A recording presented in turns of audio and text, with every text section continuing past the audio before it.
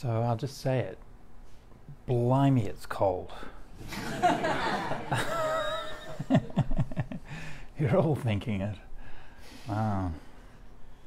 So I'm the idiot who thought, it'll be fun, I'll leave the Australian summer and head north. Never mind, global warming will look after me. So is it normally this cold in New York in this early in the season? This is warm, yeah. This is warm? No? In November? Beginning of November? Yeah. Really? Oh, well, I'll have to reschedule next year, okay? Remind me, okay? It gets worse. It gets worse. Ah, nice. Phew. That's good. About 10 degrees less than average. Now is 10 degrees less than average. Now. Not Celsius. Right, I just try and translate that. So it always helps if you when you are suffering, always helps to think of other people are suffering more. Yeah, it does. Doesn't it?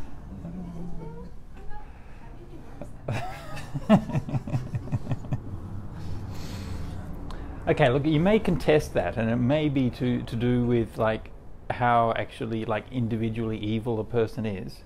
However, there is something true to the fact that our own suffering and happiness and that of others is related, right? It's related in some way, even though it might not be as straightforward as that. Yeah.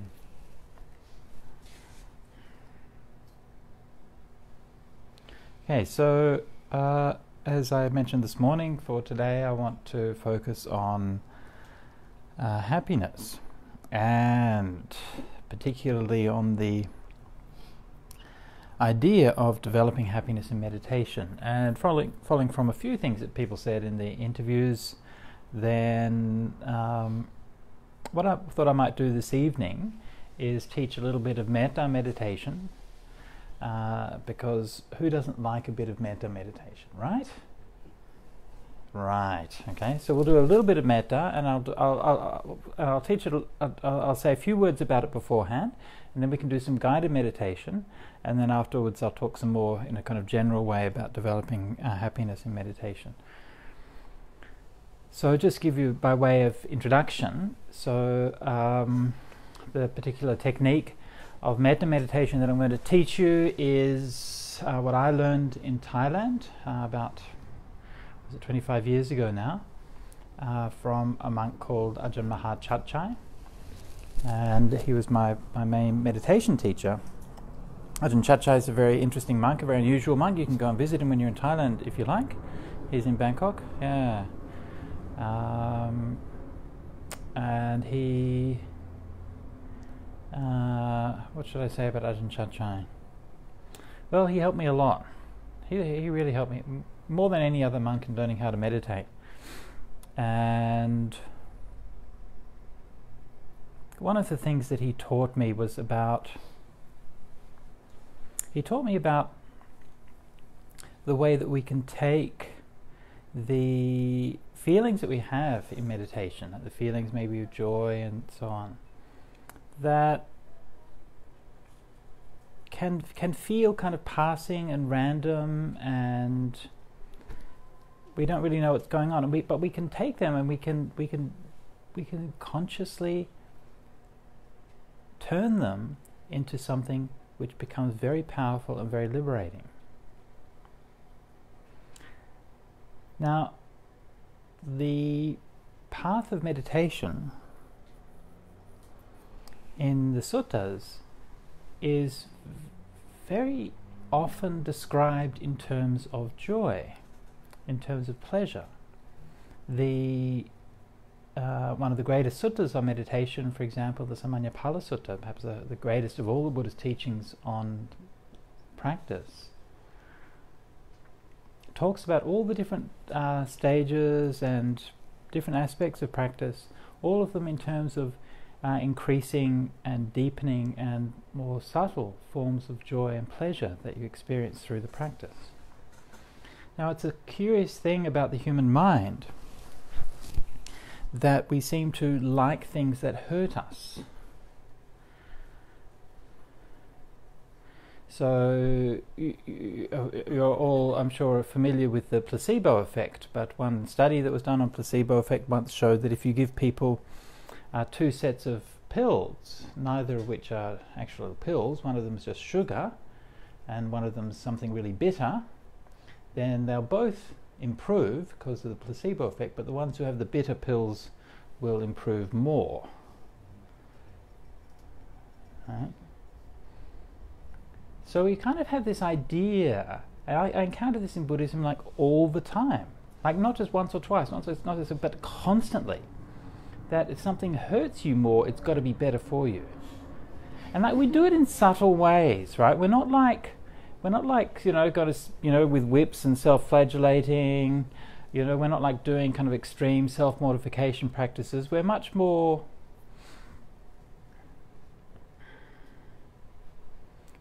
sinister than that. We sneak in and we get you and we make you think that you're doing something for your own good and that it's all normal. But actually you end up really hurting yourself. I've seen a lot of people hurt themselves and through their meditation practices. And they think they're doing the right thing and they think they're being mindful. And I've had so many people come up to me, even after maybe 10 years of meditation, people come up to me and they say, I've been practicing this method for 10 years and now I feel like I don't have any emotions. I feel like my heart is just drained. All I have is just blankness there. It's very weird. It's very weird. This is not meditation as the Buddha taught it. There's no spiritual virtue in being a zombie. There's nothing intrinsically good about making yourself sit still for long periods of time. You don't sort of get anything from just like completing some retreat or doing some this or some that. As someone else mentioned in the interviews, that these things, even though they might seem like they're meditation and so on, but they can become just as much of a meaningless ritual as anything else. It's just like I'm going to do a retreat, and you sort of complete that number of days, and that's it. And I think underlying a lot of this is still that kind of wrong view that we have. And the Buddha actually identified this in the suttas. He said formally, before he realized the path to awakening, he said he had the wrong view. He believed that pleasure was not to be gained through pleasure, but pleasure was to be gained through pain. And so this is why he did all of these self-mortification practices. You know what I mean by self-mortification practices? Does everyone know what I'm talking about? Do you know, Diana? No, you guys don't know? So in India, in the Buddha's day, and still today, there's a lot of ascetics who basically just torture themselves as a path to enlightenment. So torturing themselves might mean something like standing on one leg for a week at a time. Or it might mean just not lying down, right? So you're only just kind of sitting up. So one monk I know, Ajahn Jayasaro, he used to do this practice of not lying down to sleep. What happened was, see in the forest tradition, monks will do this, or people, not just monks but also lay people and so on, will do this as a kind of occasional thing, right? So you might say, well, look, I'm going to sit meditation all night or something like that, right? But then his teacher, Ajahn Chah, was getting very sick. Everyone thought he was going to die imminently, like the next day or two. And he thought, as an offering to his teacher, he made a vow. He said he won't lie down until his teacher's passed away. He'll just keep practicing meditation. Then Ajahn Chah got better.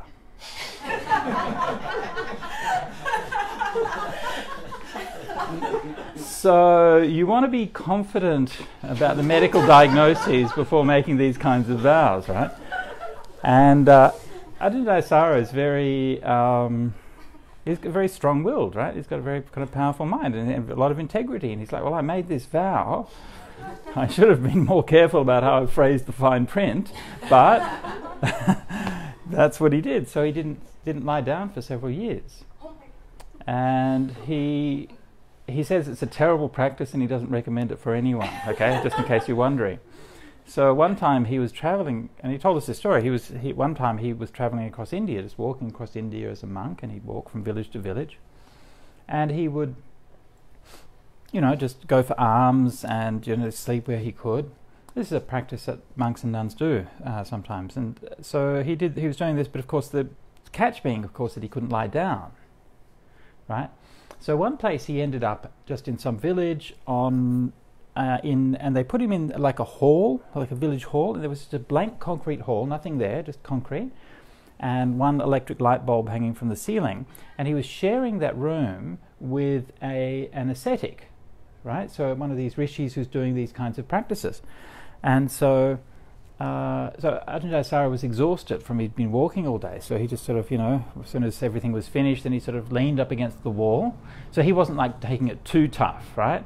So he was allowed to lean. All right? So he's leaning up against the wall and trying to get some sleep, but the light was still on, and this ascetic was still kind of walking backwards and forwards across the room, like doing walking meditation or something. And Ajahn Jayasara was like, "Oh, come on, get some sleep, man. When are you gonna lie down?" And there was like suspended from the ceiling in this place was like some ropes and a pole, and every so often this kind of ascetic would come up and lean on this thing. It's like a swing, and he'd kind of lean on it for a while. And after a while, Ajahn Jayasara realized that this guy had a determination that he wouldn't sit down. Right? Much as lying down, he wouldn't sit down. And so his only sleep that he would get would be standing up and leaning on this little swing.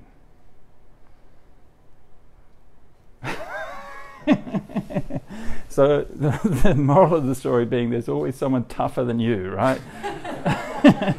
You think you're doing it hard, right? So sometimes they'd stand with their arms up in the air for many months or many years until the arms might wither and so on. And if you think that's tough, what about the ones who stand with two hands up in the air? Think about it, right? Okay? It's not not for the faint-hearted, okay? So people would do all of these kinds of practices and many others, and of course the Bodhisattva himself, before his enlightenment, did many of these kinds of things. And so he was following something in India today. They have a religion called Jainism, where this is one of the practices they do. So the Bodhisattva was either a Jain monk or certainly something very similar to a Jain monk. And this is what they believe. This is why they do it, is because they believe that they can, by experiencing all of this pain, they can burn off all of their bad karma from the past, and by burning off all of their bad karma, then they can achieve enlightenment. That's the rationale. So that's not the Buddha's way. So the idea that you can burn off bad karma is not a Buddhist idea. This is a Jain idea. So when we see the descriptions of meditation and the talk about meditation and spiritual practices that come from those kinds of traditions, and we see the ones that come from the Buddhist tradition, it's very distinctive. The difference is very distinctive. The Buddhist teachings are so much more gentle, so much more, they have like an ease to them. There's so much more joy to them, so much more lightness to them. And so this is something that we really have to discover in our meditation.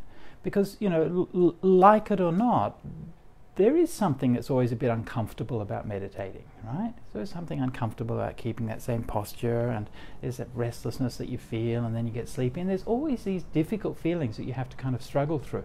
And so what happens is that meditators often will, they turn these bad feelings that they have into a virtue, right? Oh, it's good that I'm suffering. Right? Oh, this is where I'm learning. This is where I'm getting wisdom. This is where I'm getting insight. Yeah?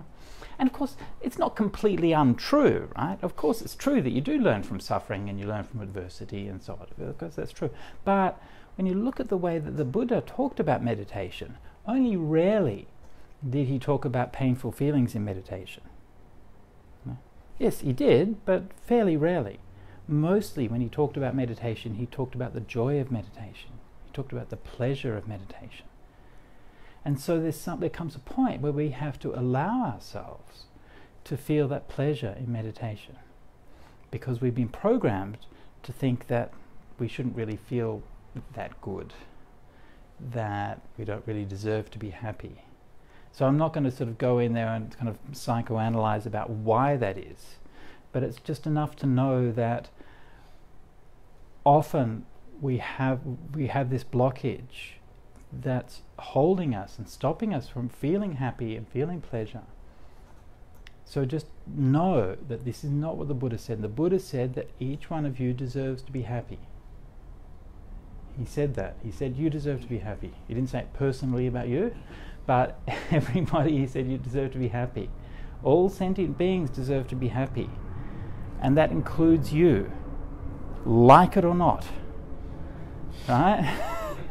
And no matter how guilty you might feel, no matter how much lack of self-worth you might feel, no matter how much of a bad person that you think you are, you still deserve to be happy. Sorry, but that's just it, okay? You just have to deal with it. Now, when we do metta meditation is one of the fastest ways of bringing happiness to the mind.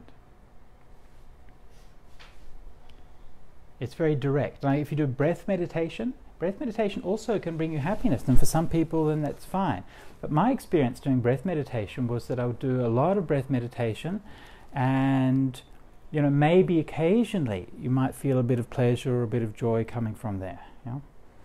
But it's a long and uncertain road. But then when I started doing metta meditation, it came up right away. Wow, there's so much joy and so much happiness. And you realize actually it's just there. And once you realize it's just there, then you can turn your mind to it whenever you like, no matter what meditation that you're doing. Right? So it's becomes something that's not just useful in metta meditation, but it teaches you that those feelings are always there. Now, most of the time when people teach metta meditation, and like I said before, like all the methods that you can learn are good and those kinds of things, but most of the time when people teach metta meditation, they usually teach it as a bit of an adjunct, right? So it's something that could, you can supplement your breath meditation or your vipassana or whatever it is that you're doing. That's fine, you want to do that.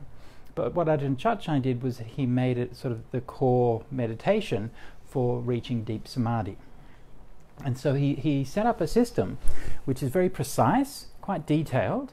Like it's not like super detailed like some meditations, but relatively speaking it's quite structured and quite detailed, and we'll only touch upon a few details here. So if you want to know more about it, then you can look up some of my talks on the web or whatever. But we're just going to touch a few details of it here that I think are going to be the most useful as a general practice for people to do. Now, a couple of things that is useful to remember for Ajahn Mahachachai's method in particular. Number one is that we always keep our awareness focused inside your body. Okay? So the metta is not floating around the universe. Okay? You even do that even if you're developing metta for other people. Okay? Number two, when the metta comes, the metta is always associated with a pleasant feeling. So don't worry too much about like exactly what is this metta, is this rapture, is this compassion or something. Don't worry too much about it. But make sure that your intention is there, and then when that pleasant feeling comes, you just keep that pleasant feeling in mind. Yeah? Keeping your awareness focused inside your body.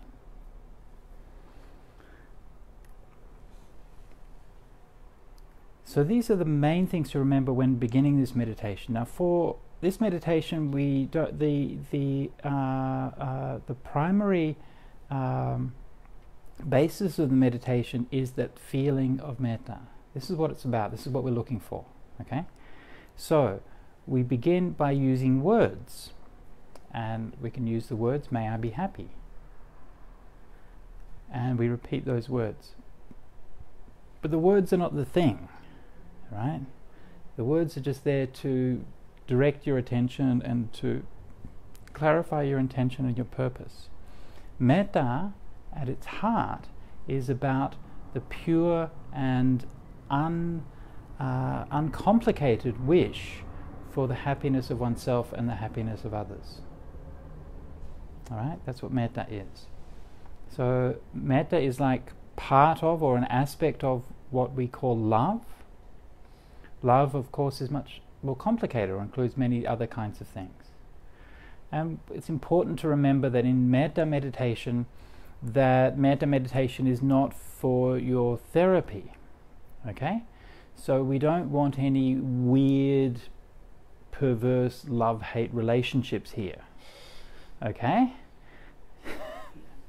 I was teaching this in Singapore one time. There was a young married couple in the front of the thing, and as soon as I said this, they immediately looked at each other.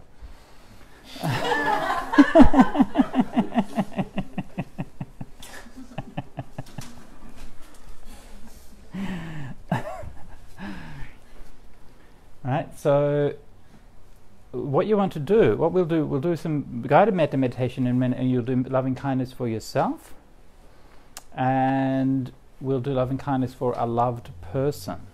And for that loved person, I want you to just think about it now for a minute, and I want you to choose somebody who's very easy and simple for you to love. Not necessarily the person you love the most, but the person you love the simplest. Okay? Often it might be someone like, say, a niece or nephew, you know, or maybe grandparents or something like that. Somebody who maybe is a little bit not quite as close to you. People you're closest to, often you tend to have complicated relationships with. Yeah, it can even be just someone that you meet, like a friend at work, someone at the Dhamma center or something like that. It doesn't have to be particularly strong. The important thing is that it's very pure. Okay. Otherwise, what happens is when you're meditating for a long time, all the issues come up. That's all. Simple as that, right? And then you start thinking about them and trying to work out all your issues instead of doing the metta. Yeah. So keep it simple. You know? And, you know, don't worry about it. Of course, the metta will help you to deal with all those issues, and but in the meditation itself is not the time for working that out. One thing that people sometimes ask is, if I do metta for somebody, will they know about it? Are they going to get the metta? What do you think? You think so? Yeah. Excellent. Why do you think that? Because we're all one. Maybe, yeah. I suspect there's something to that, right? We kind of this illusion that we're separated from each other. But if you really think that, then if you want to follow the Buddhist path, then you should check it. You should test it, right? So you sit down at 7:30 at night and you do metta for Aunt Sally, and then the next morning you call her up and say, "Hey, Aunt Sally, how's it going?" So, anything unusual happened last night? Round about 7:30 or so?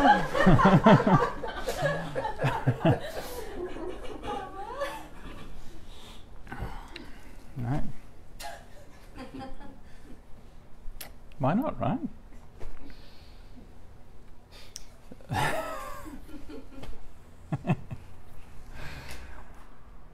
Be interesting to do that kind of experiment. You could see, like, does distance have an effect or anything like that? I tell you, one of the biggest regrets that I have in my monastic life. I have many, many regrets. But one of the biggest ones is when I was at Wat Nanachart and in Thailand, and you know, I've been going to Ajahn Chachai and studying him and doing this kind of practice, and we got a letter, right? So this fellow from Canada wrote us this letter and said, like, basically, "Dear monks, due to the serious and imminent threat of an alien invasion,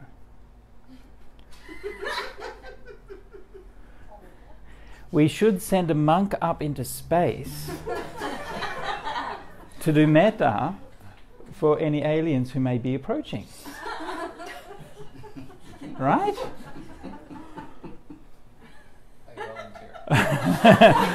Well,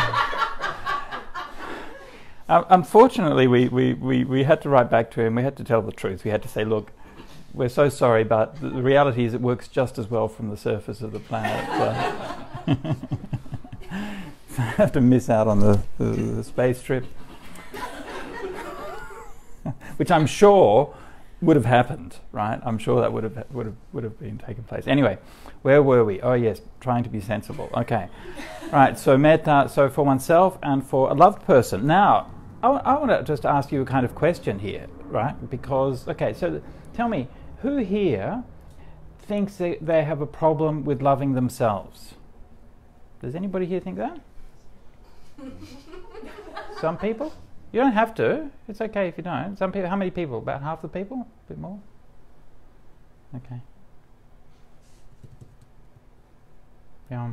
It's become a kind of a received wisdom in kind of Western Buddhism that Western people hate themselves and Asian people don't hate themselves.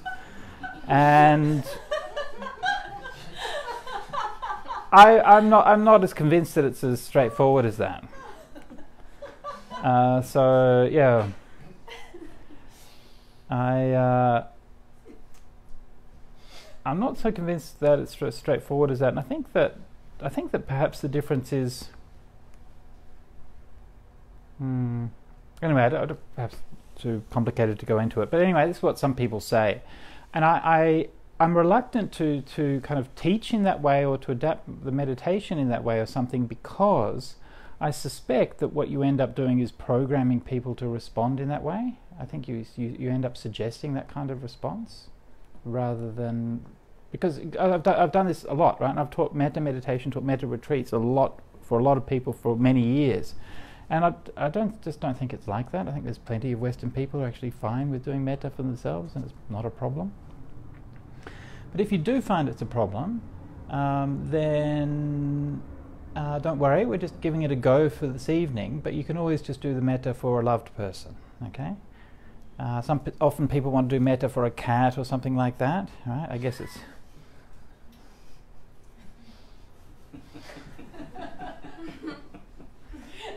Just remember, the only reason that he doesn't eat you is size.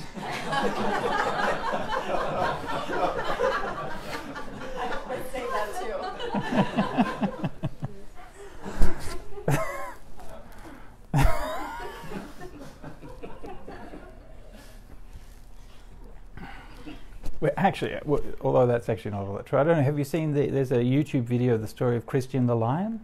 Have you seen that? You should go into YouTube and look for it. It's about a lion called Christian. He's not actually Christian. It's just his name, all right? And it's beautiful, actually. There's this, apparently in Harrods, like in the 60s or something like that, they used to sell lion cubs. So you could just go to Harrods and go to shopping and come home with got a pet lion, darling. Shall we raise this in the backyard? So this is what they did. And they had one that they had like a big country home in England or something like that, and they raised this lion.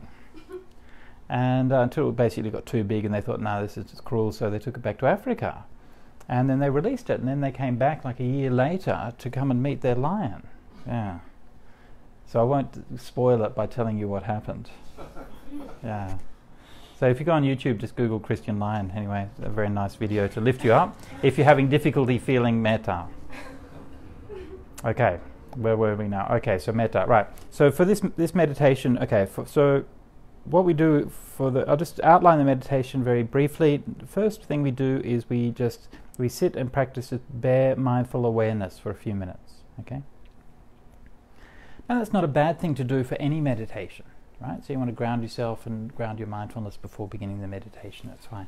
But with a metta meditation, it also has a very specific purpose, because it gives you the chance to check your own emotions, and especially if you're carrying any emotions of like annoyance or bad temper or anything like that into the meditation, all right? And so you just get to check that. Now, it's usually speaking, it's not a good idea to start the metta meditation if you're really in a bad mood, okay? Why? Because what tends to happen then is that you tend to sort of have the metta, which is kind of fighting the bad mood or the feeling of anger or whatever, and then it becomes a bit tense, and then you learn to associate the metta meditation with that kind of tension, and it becomes hard to make the feeling of metta come.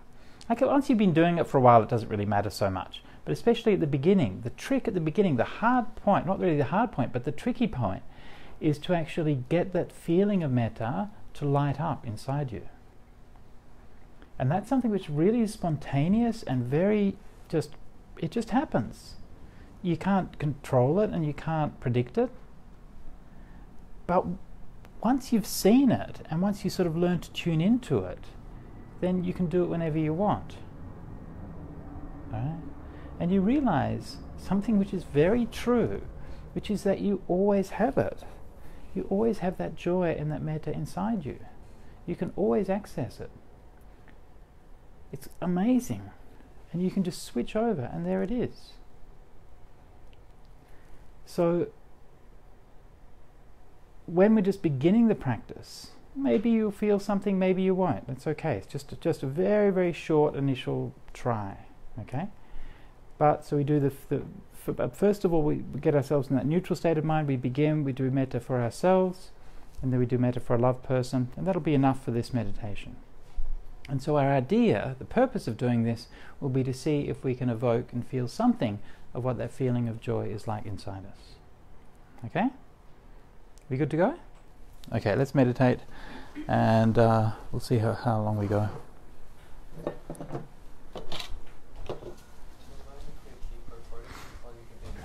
Up to you. Yeah, I'm sure it'll be very boring. I'm good now, thanks. Should we keep the light on or off? Off is better, right?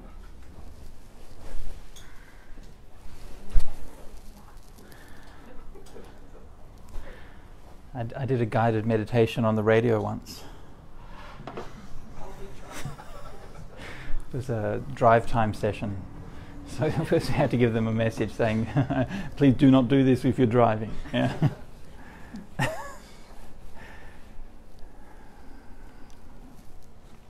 All right.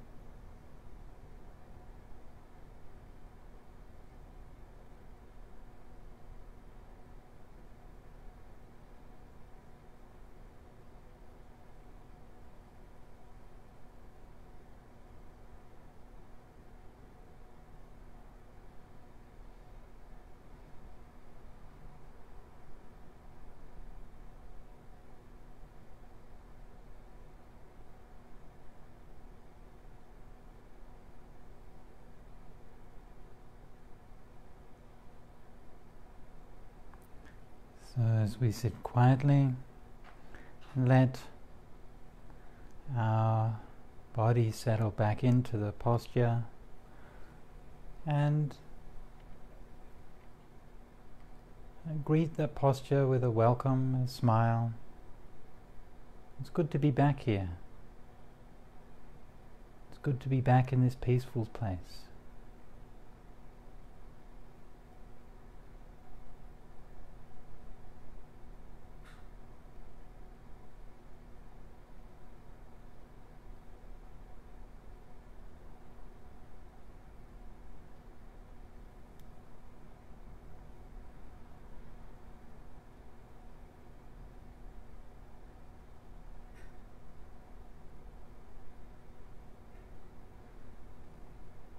For a few minutes, scan the different parts of your body, noting the feelings of tension or pressure, just the physical sensations of the cloth on your skin.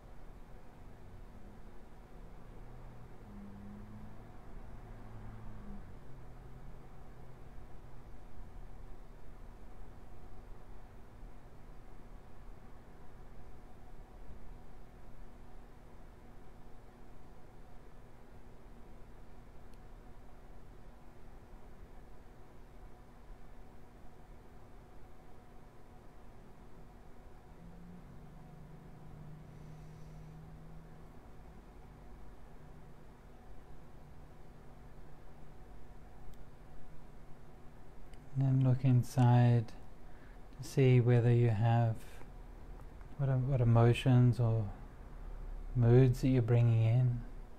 Is there any feeling of ill will or restlessness, nervousness or fear, resentment, anything like that? Anything, especially any feelings on that negative side?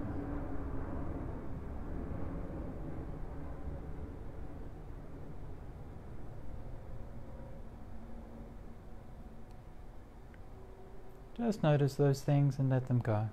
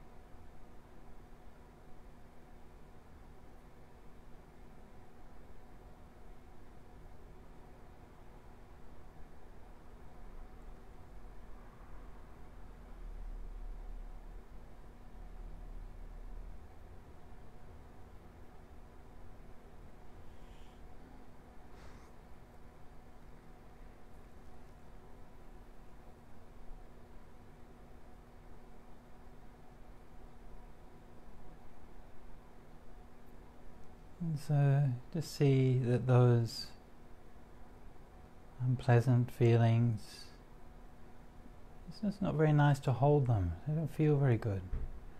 So just let them go. Let the mind come back and just be neutral. Be clear.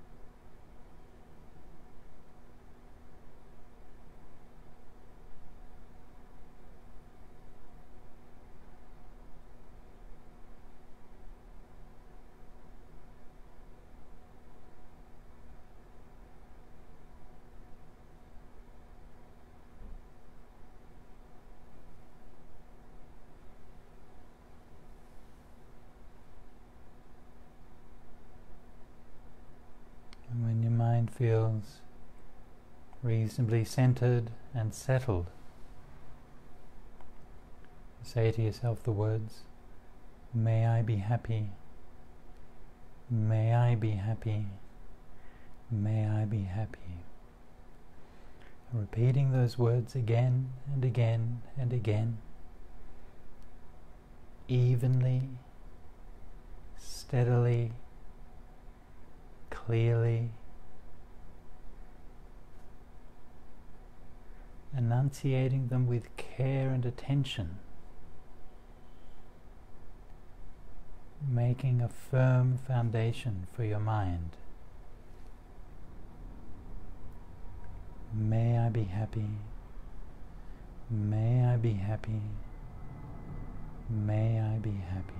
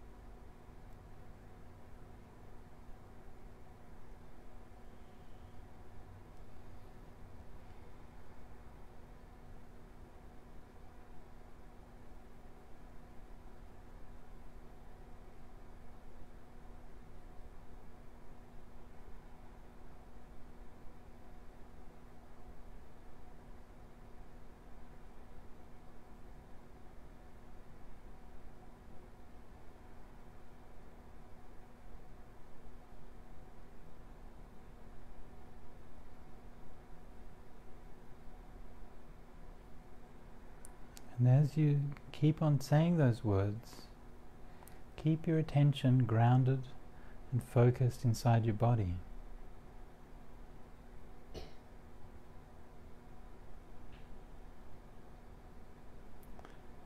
Your attention can go anywhere in the body, it doesn't matter, but not outside.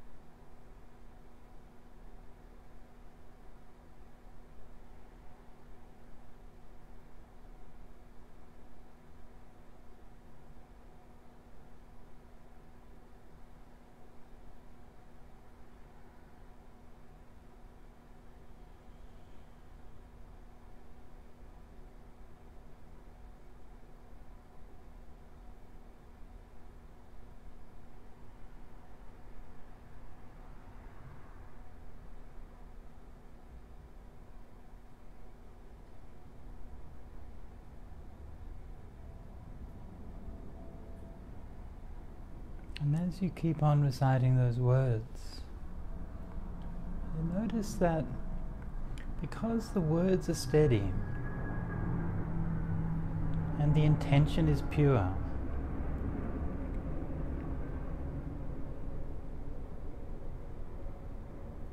and the mind is focused inside your body,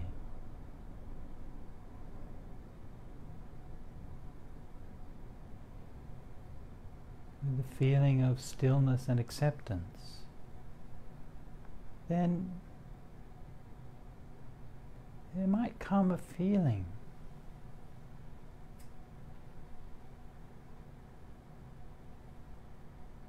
like a little light of joy.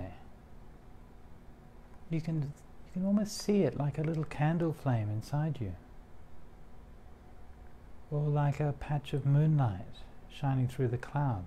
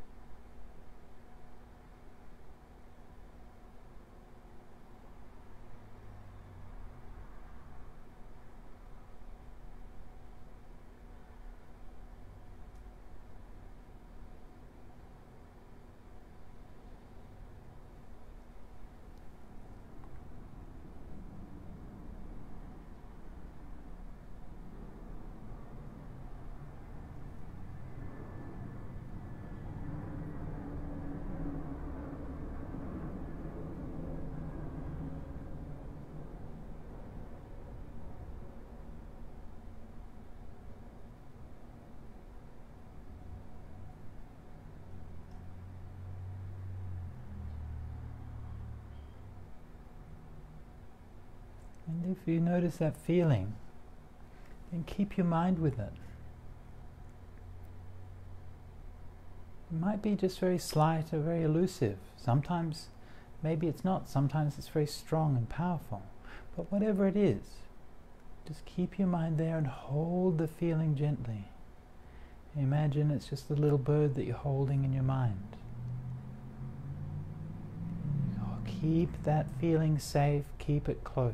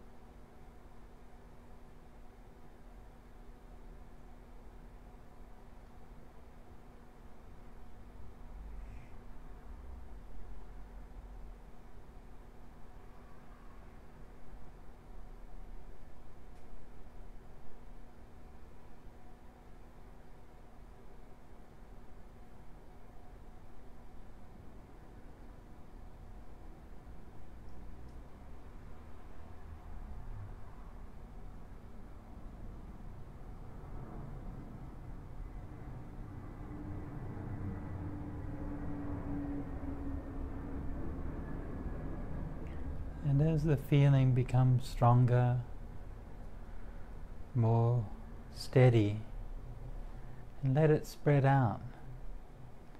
Move your mind gently through your body, taking that feeling of metta with you. May I be happy. May I be happy. May I be happy.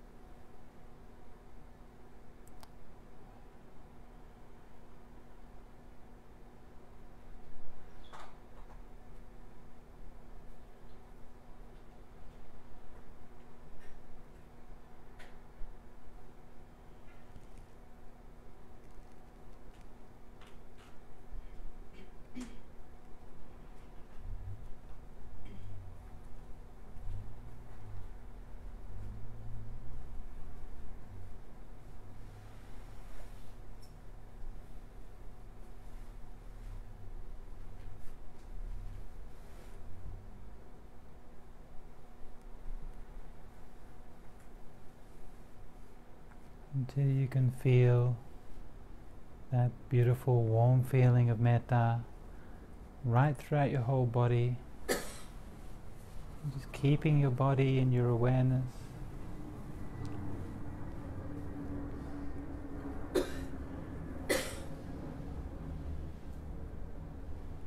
So imagine that your body is like a crystal Buddha filled with light, lit with a candlelight.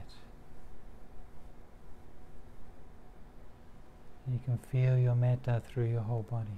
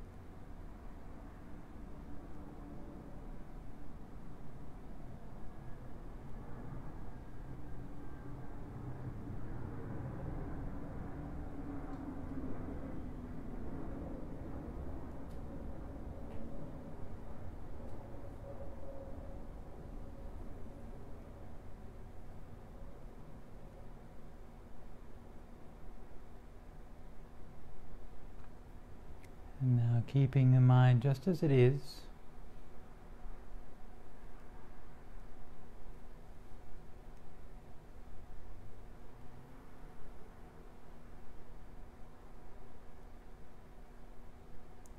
Not moving or anything. Just bring in the name of that loved person.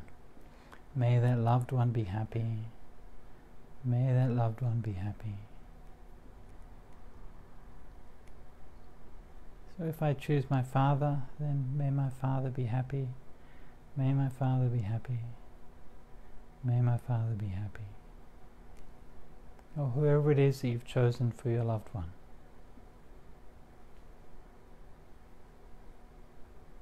May they be happy. May they be happy. May they be happy.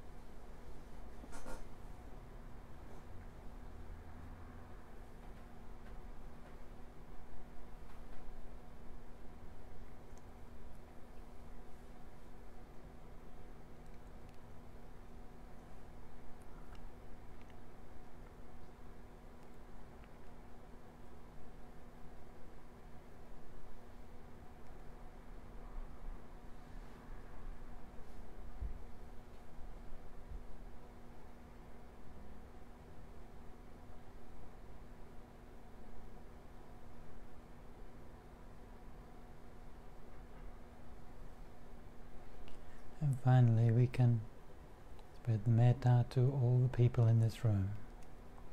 May all the people in this room be happy.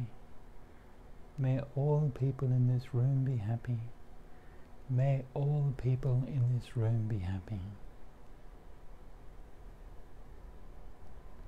And filling the whole room with that beautiful, warm feeling of love and joy.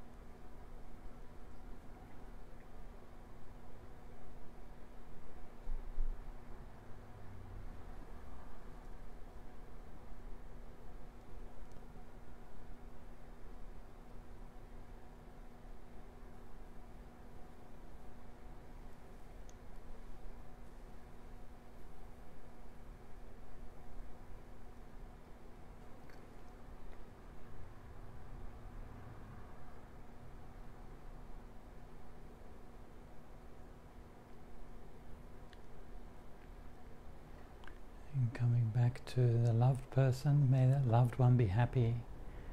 May that loved one be happy. May that loved one be happy. To oneself, may I be happy. May I be happy. May I be happy. And then letting the words of metta go, letting the feeling of loving kindness fade away, and allowing the mind to come back to a neutral space, empty, open and clear. And with the mind empty and clear, take a minute to reflect back over the meditation we've just done together, inquiring into cause and effect. What just happened? How did I use my mind? How did my mind change?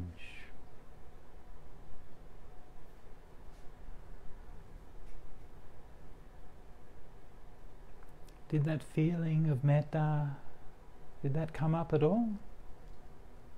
What was it like? Was it smooth or excited, or how did it feel like?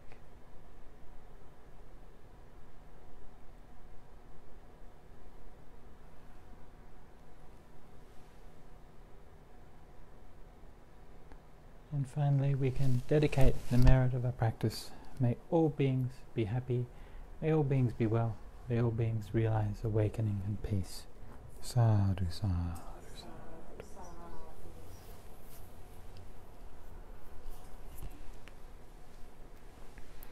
You can slowly open your eyes and come out of the meditation.